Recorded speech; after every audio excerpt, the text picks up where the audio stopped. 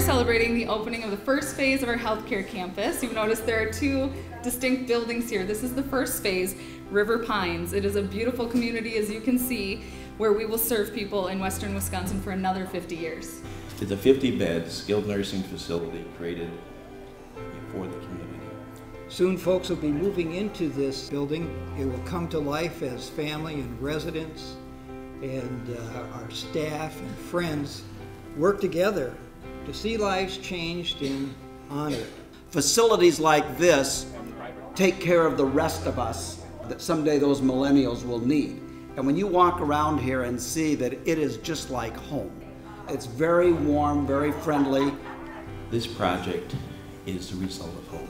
It took over 10 years, 3 boards of directors, a lot of individuals to step up and commit and recommit to this project.